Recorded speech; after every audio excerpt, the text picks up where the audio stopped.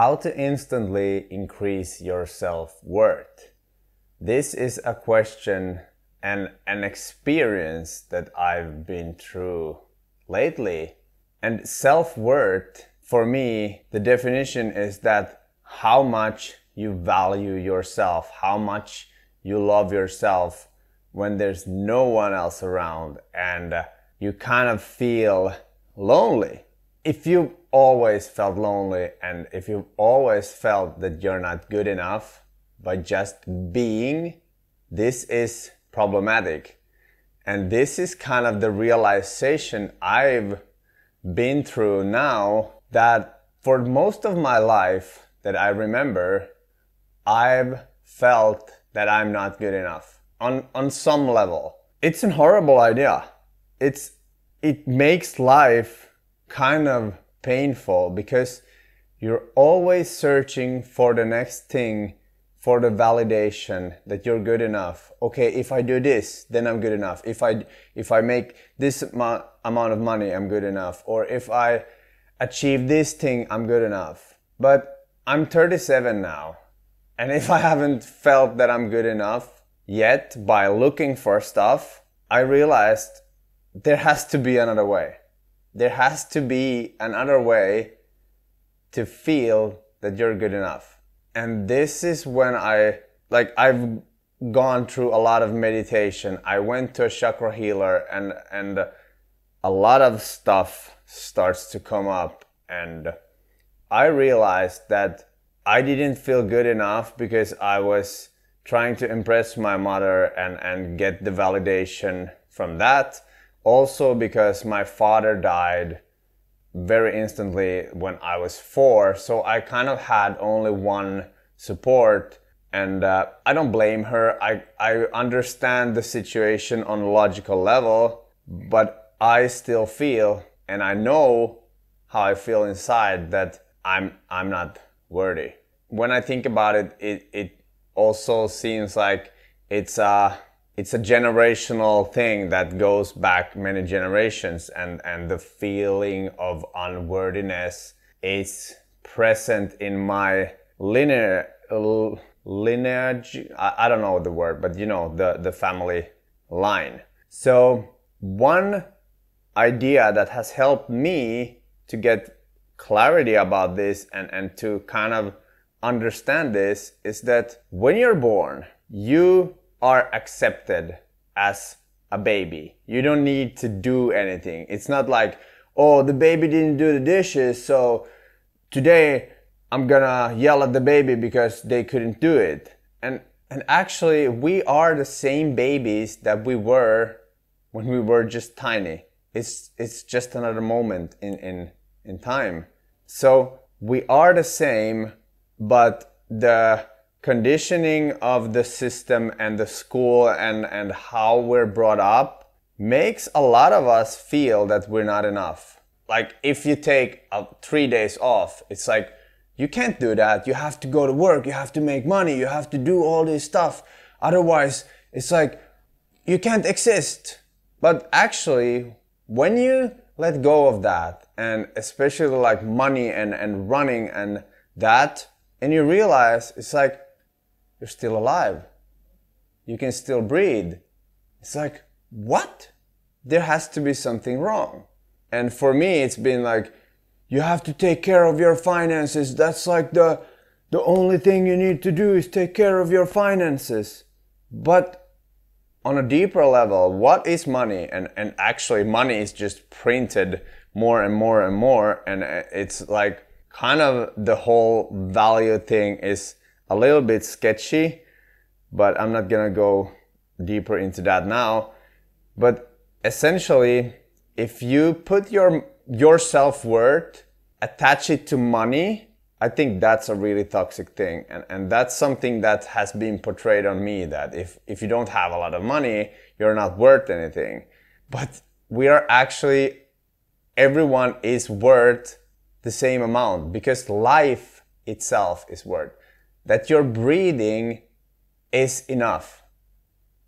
Once I started to get back into the moment and kind of just live right here, right now, and slow down, forget about the things I have to do, life becomes somewhat magical because there's so much information around us all the time and there's so many possibilities. But if we keep running towards one single thing that we think is gonna be the savior, we fail to see all the beauty and all the magic that is happening right now. And this has been like the biggest thing for me, that once you stop and you're like, wow, I see birds. Oh, the architecture is really interesting. That's when things start to change. And I've been in this kind of experience and mindset a lot of times before, but that's usually by doing some kind of drugs or alcohol, or just manipulating my own self to be able to be present. But once I understood that you can actually do it by controlling your mind and going deeper into your own beliefs, that's when you become free. Because when you think about it, there isn't anything else than this moment right now, and there's endless possibilities. Your brain, your mind, your conscious mind only process a certain amount of data. So if you look at this way, you can kind of see that. But if you quickly turn, you're gonna get a totally different data set and totally different opportunities. But if you run like this and you just go, and this is actually why they put these blinds on race horses, so that the horse only can see forward, because the race horse's only purpose is to race as fast as possible. And this is what the system and how we're brought up, we kind of are forced to have these blinds. And it's kind of like, once you stop and you're like, oh, I'll just remove this, and you're just like, wow, how many things have I missed during this time when I'm just running? And because you keep on running, because you think that running is gonna give you self-worth. That was the thing for me. I thought that if and when I become this successful, when I have this much money, when I have this and that, then I can feel worthy. Then I can be like, yes. But it hasn't happened. It still hasn't happened by running. And if it has, if I reach a goal that's like, yes, this is what's gonna make me worthy, and it's like 3 minutes, and then it's like, oh, okay, now I need to have the next goal. It's like, you need to have the next fix. It's like, it's the same as being addicted to a drug, being addicted to looking for worthiness. And once you understand that the only place you can find your own worthiness is by going inside and accepting yourself. You're not gonna get it from your mother, your sister, your brother, your partner, your children, none of them. And this has been the biggest like mind blown when I understood that I have to become my own best friend. And I've always known that, okay, you're born alone and you die alone. That's like the mentality I've had. And I understood it on a logical level. But once you start feeling it and you go in and be like, oh, what do I want to do? How do I want to live my life? And what kind of boundaries do I want to put? Once you stop looking for outside validation, you stop looking for acceptance, that's when you're able to even draw boundaries.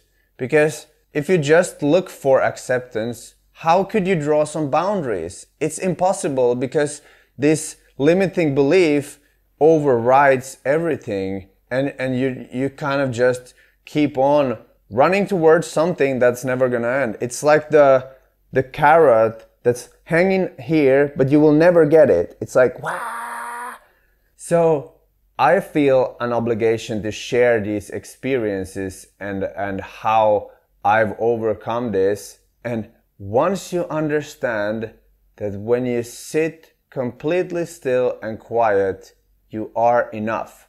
And once you start talking to yourself that I am enough and say it out loud, you can look in the mirror and be like, I love myself. I am enough. Even if nobody else accepts me or anything, I know that I have good intentions and I am enough. And it's so liberating. Even now, it's like I have goosebumps just saying that.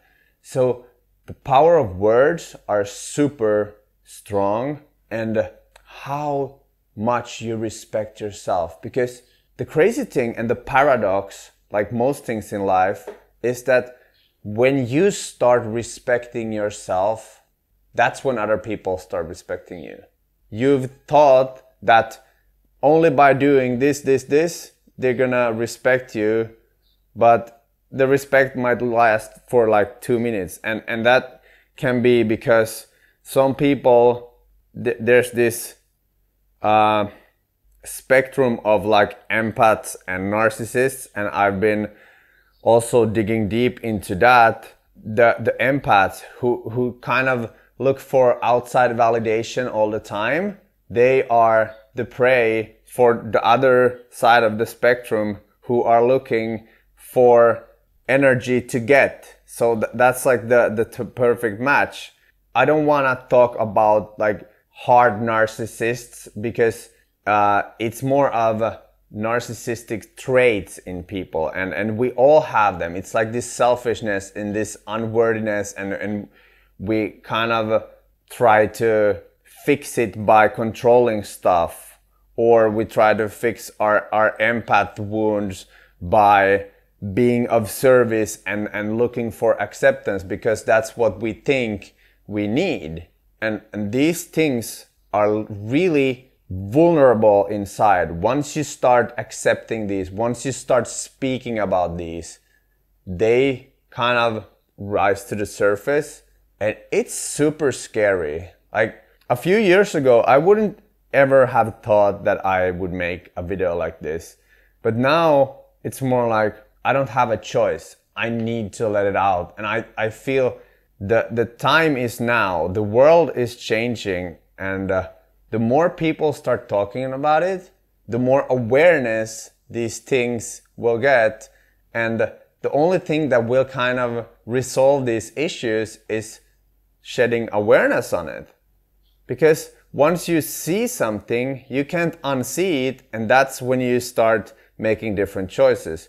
Once you understand that you don't have any boundaries, you start thinking like, oh, but wow, okay, now I draw boundaries, and then you see what happens, and there's probably going to be tension. There's probably going to be people who don't like that you do that, and that's going to reassure like, oh, they were in this kind of game only because they were gaining stuff. So creating boundaries around yourself and your own worth is kind of the test of seeing who actually loves you, because love is based on freedom, like unconditional love. It's about acceptance. But there's this twisted thing, and I thought that love was about kind of controlling and being together. We need to need each other, and that's what love is. Once two people who need each other go into this, and then we can just be in this. But that's totally bullshit. Once you find this idea of love being freedom and acceptance, and you accept someone for who they are because you accept yourself for who you are with all your traits. And yes, you can think about it and go deeper into yourself of what you really want to do. But essentially, acceptance also of your shadow. That's another thing. If you read about like Carl Jung and the psychology, it's like you can only become whole if you go through your shadow, you accept it, and then you integrate your shadow into your kind of ego and personality. And that's when this yin yang happens and you become complete from the inside. You accept that you also have the dark side. You accept that you also have negative traits, and that's fine.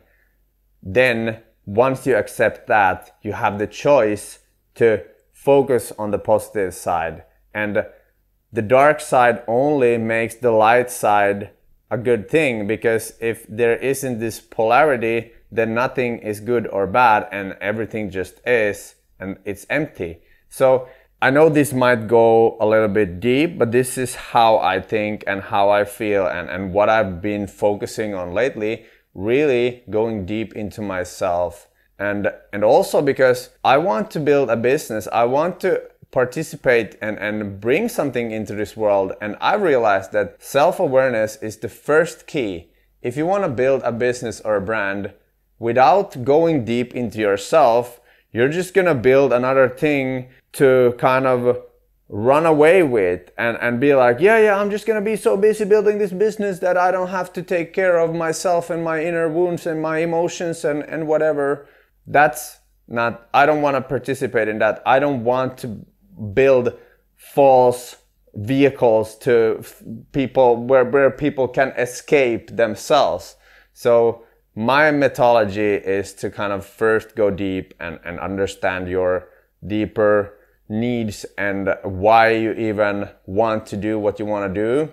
And then once you have that clear, you can build a really awesome and beautiful business, because it comes from a place of love. It comes from a place of passion and purpose.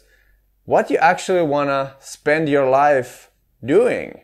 In my opinion, it all starts with self-worth and understanding your self-worth, where it is. Is it like are you fully aware of yourself and you acceptive of yourself, and that you even can love the dark parts of yourself?